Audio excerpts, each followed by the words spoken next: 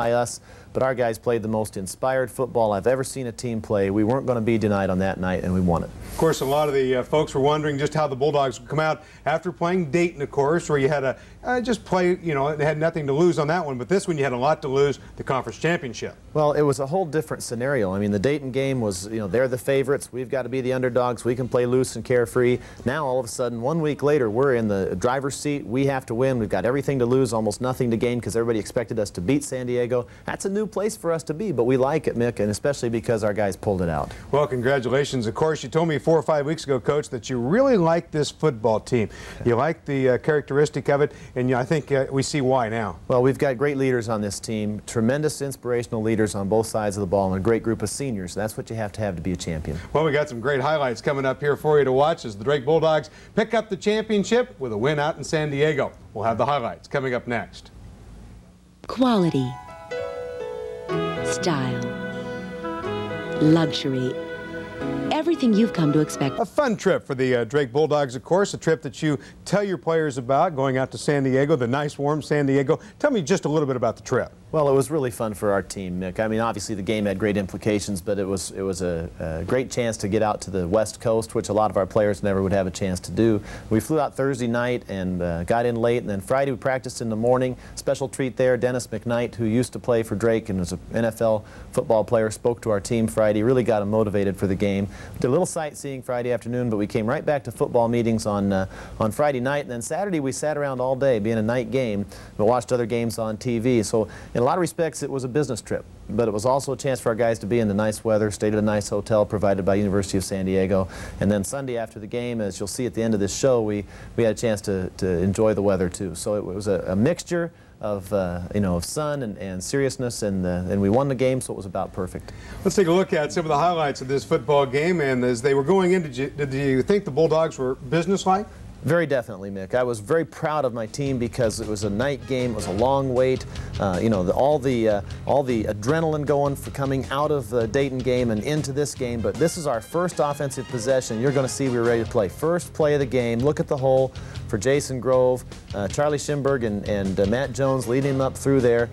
Great way to start the game off. Charlie Schimberg then his first carry of the game. I mean, we came out and said, basically, by what we were doing here, we're going to run the football in this game against their smaller, quicker, lighter, but very tough defenders.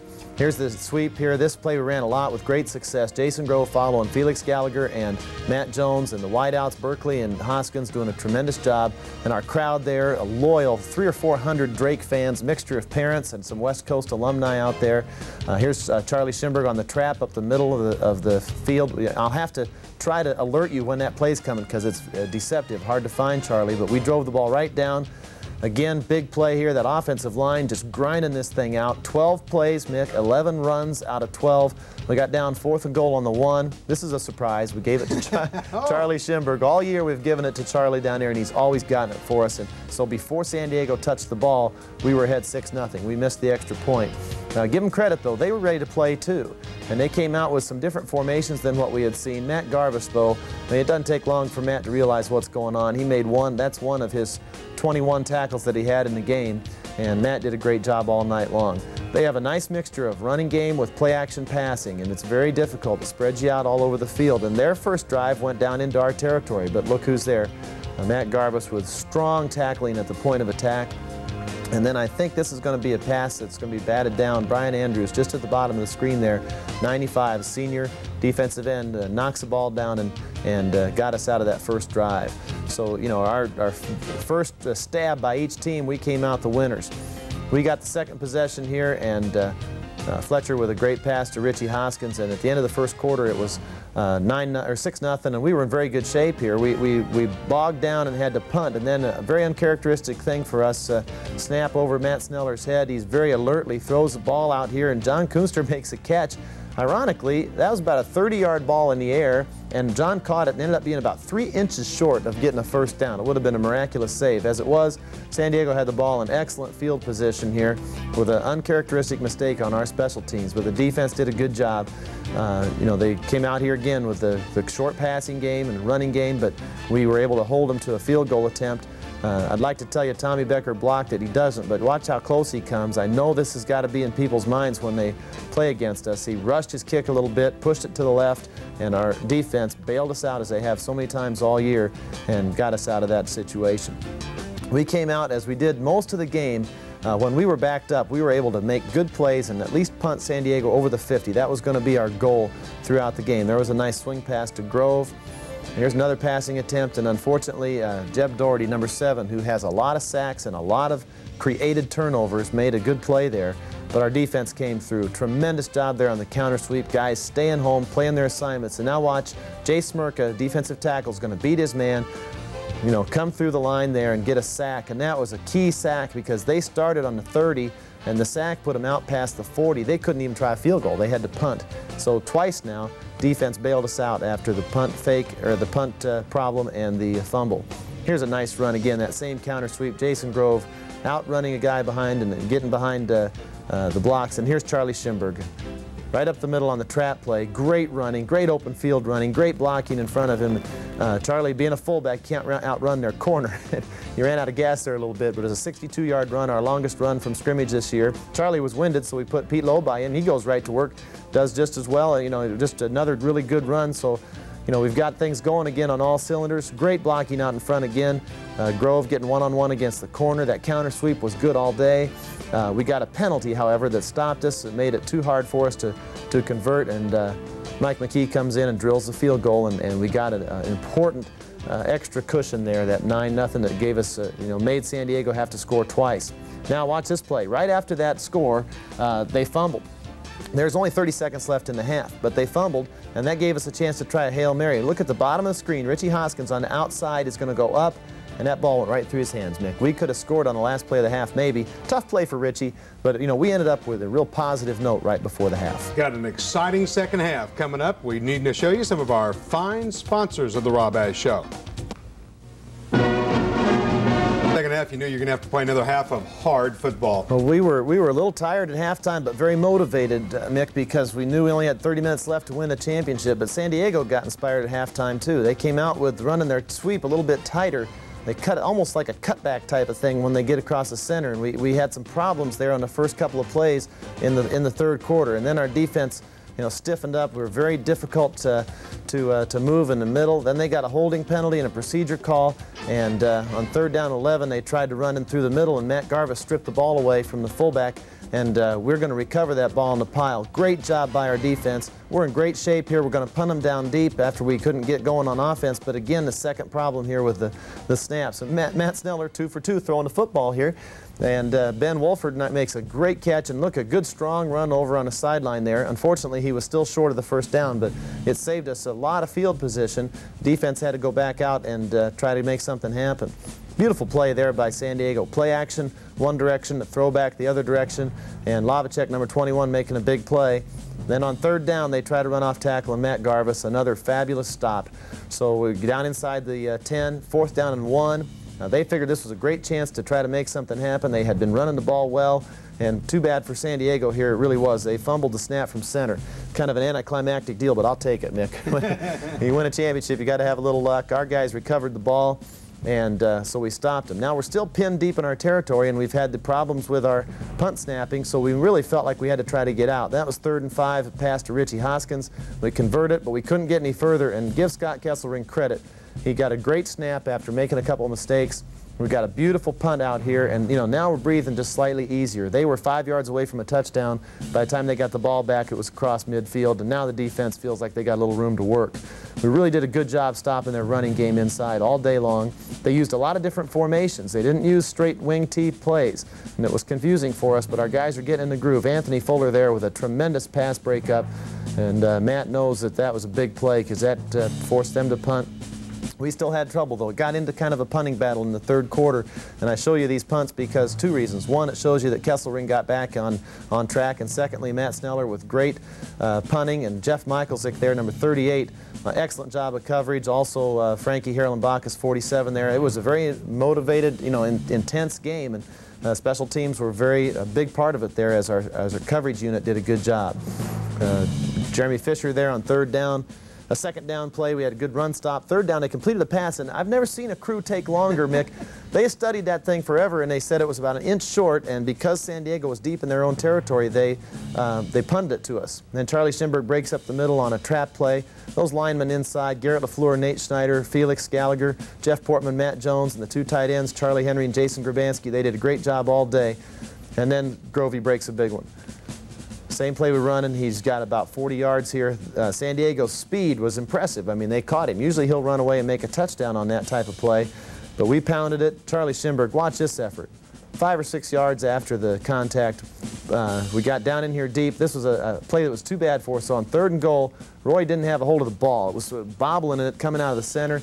Charlie Henry was wide open at the top of the screen there on the play action, and Popovich intercepted it. They gave him the ball at the 1-yard line where his forward progress was stopped. And, you know, we lost a good chance to pad our lead.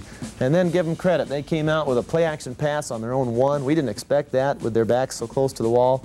And they got out of there a little bit. And then on 3rd and 12, we had 2 good defensive plays. And then on 3rd and 12, they hit a big play.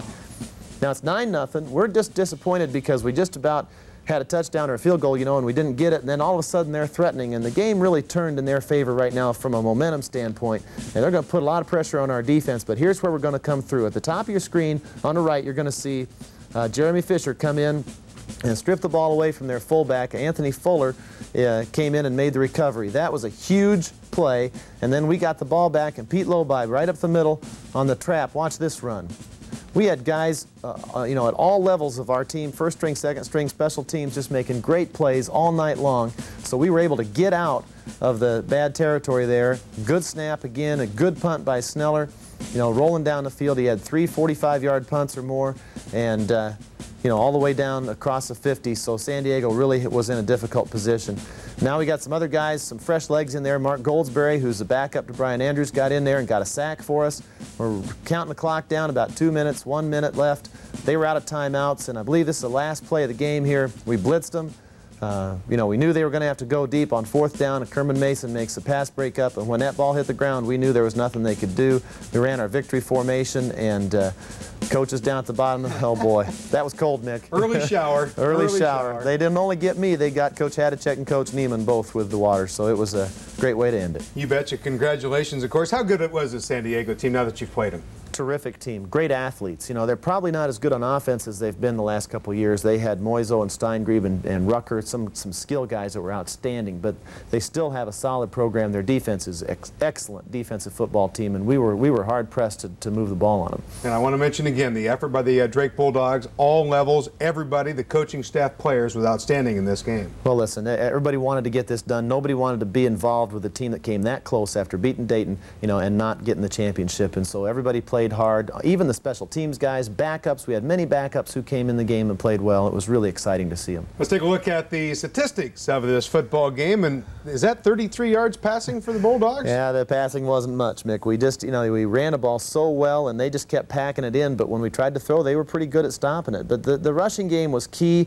You know, the defense obviously spectacular, holding them to 78 yards. We told our team, Mick, at the beginning of the year we would win the league if we could run the ball and stop the run. And if you look at that second line there, 78 yards rushing for them, 289 for us. It translates into, you know, yards, it translates into possession time, and the score 9-0 was a whole team effort with the running game, the defense, and the special teams. And of course we can take a look at that league standings. We'll just keep looking at it. Let's just leave that up for the rest of this program. I mean, that's so exciting for our program to finally, you know, leapfrog over Dayton, get up there and become an undefeated conference champion. There are still a couple games left, so the final order isn't absolutely decided, but it looks like it'd probably be Dayton in second place at 4-1. We're glad to have it all by ourselves. You betcha. And of course you got a nice letter congratulating you from Dayton, I might add. They sent a nice fax to our office right away after the game and congratulated us. They said they weren't rooting for us, but after it was over they were glad we won. Well, our play of the game and also a couple of player interviews are coming up on the Rob Ayers Show next. You don't have to be a Cyclone fan to eat at Johnny Orr's Sports Grill. Coach, a lot of great offensive and defensive plays in this one. Which one do you got selected?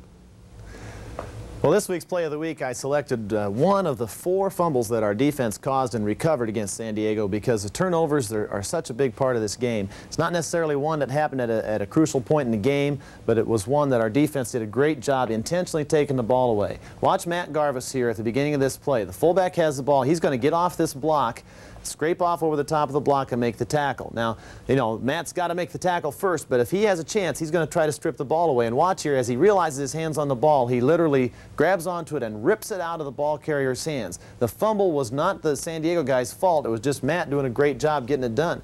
And then in the pile, watch Jeremy Fisher right here. He knows it's on the ground. He's going to dive over the top of the pile and it squirted out underneath somebody's legs. And right down underneath here, you're going to see him dig in there and take it out and grab the football. I mean, the things that go on in these piles are amazing, but he's got his eye on the ball. He found the football, took it away from everybody else, and when they sorted it all out, you're going to see Jeremy coming out. There he is.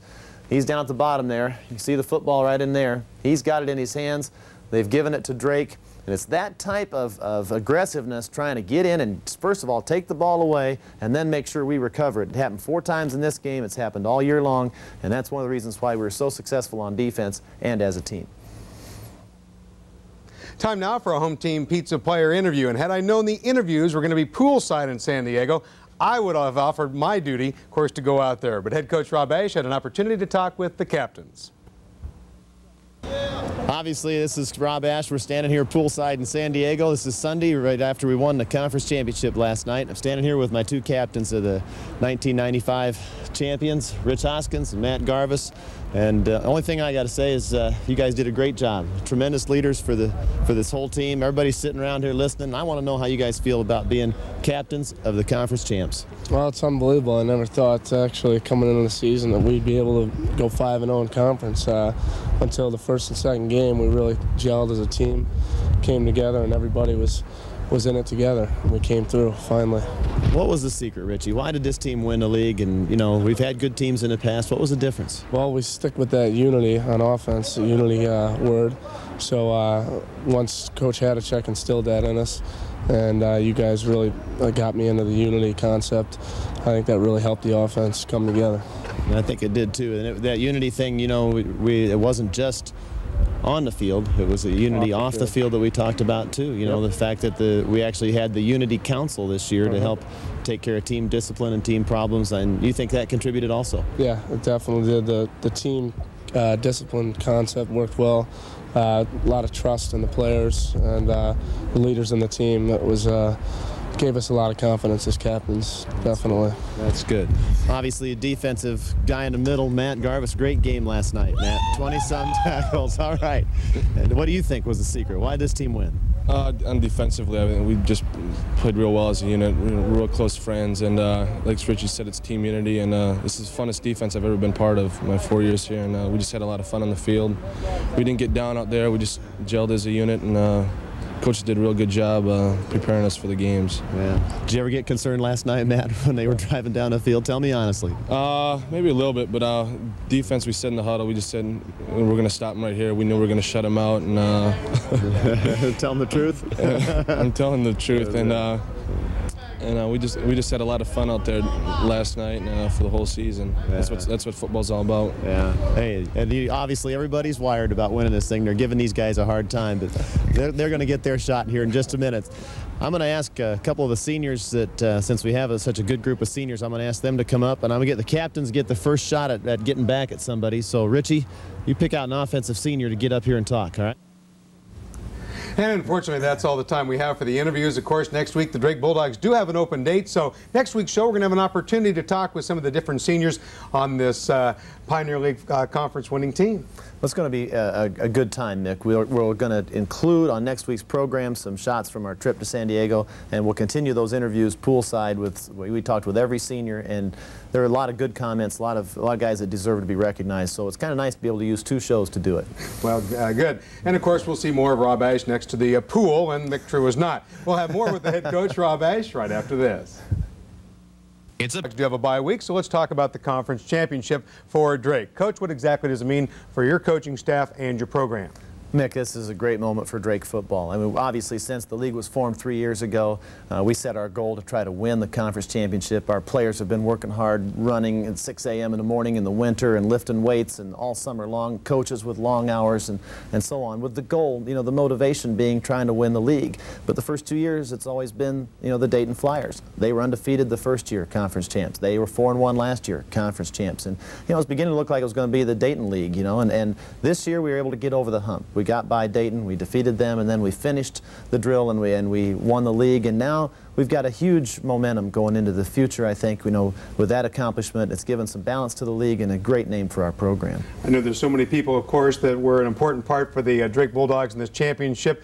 Too many to mention, of course, but coaching staff, well, you did a great job. Well, thank you, Mick. And, you know, I don't do it by myself, obviously. And the two guys I want to make sure I mention are the two coordinators, Joe Hadachek and Jay Neiman. You know, we've all been together since the first year I was here. It's been a three-man deal trying to get this thing going as far as in the office. Our two GAs, Dale Plessel and Dave Doran, have done wonders this year. Jerry Hinkst, my secretary. Those are the people in the office. But there's many more. Lots of assistant coaches and volunteers. I can't name them all. I see the clock running down here on our time. But everybody's involved in this program through the players, managers, and everyone else. We're thrilled about it. We want to build on it. We're really excited. Well, Coach, again, congratulations on that championship. Thank you. Next week, of course, we'll have more interviews that were taken in San Diego by the pool with head coach Rob Ash, and we'll have those coming up on the Rob Ash Show. Join us.